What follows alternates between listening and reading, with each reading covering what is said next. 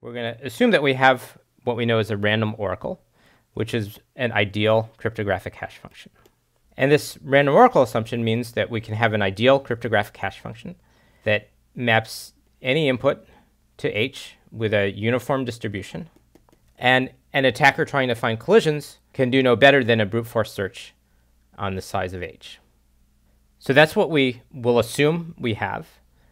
Before we go forward with that assumption, I want to ask a quiz whether random oracles actually exist. The answers are yes, they do, and we know of one. Maybe they exist, but we don't know of one yet. Or no, it's impossible to actually build a random oracle.